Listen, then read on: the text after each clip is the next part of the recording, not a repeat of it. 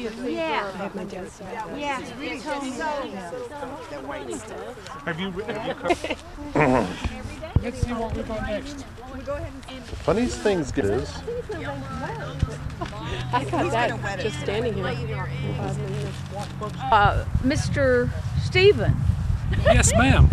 why do you use any of this germinating mix at all? I mean, why use any soil at all? It's such a small amount.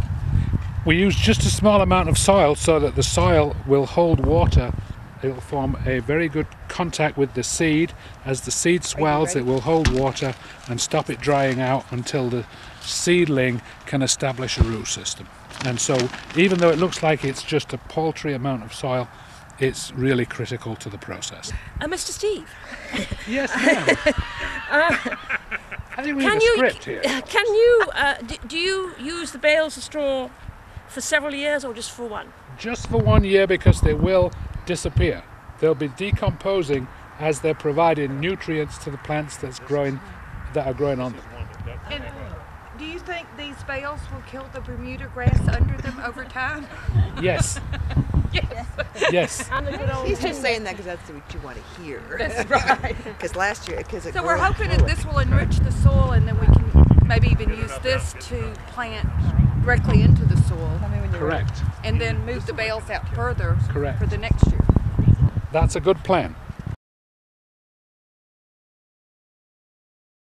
See how that the roots So it's pot bound? and then if you do that, Yeah.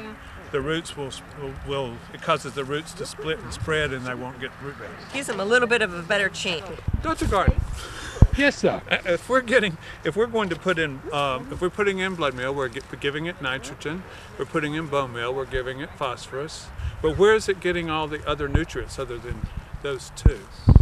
Well, at the moment, you see, we're putting in the blood meal and the bone meal because they take a long time to break down.